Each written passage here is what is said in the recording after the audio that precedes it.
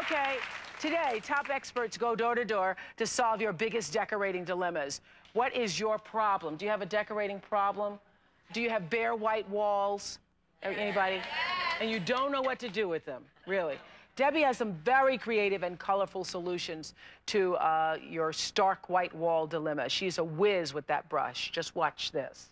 To break away from dull old white, we're going to use big, fat stripes to open up this room, which was a bit claustrophobic before. So we've taken the height of the whole wall and divided it by 4.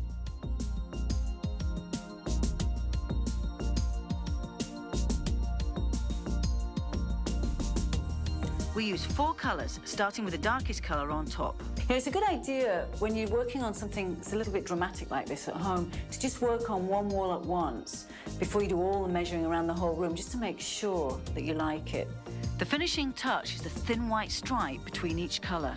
Here's the old dining room, and this is the new. I think it looks fantastic.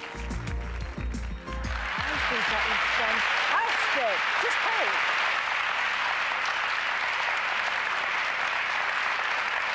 That looks great.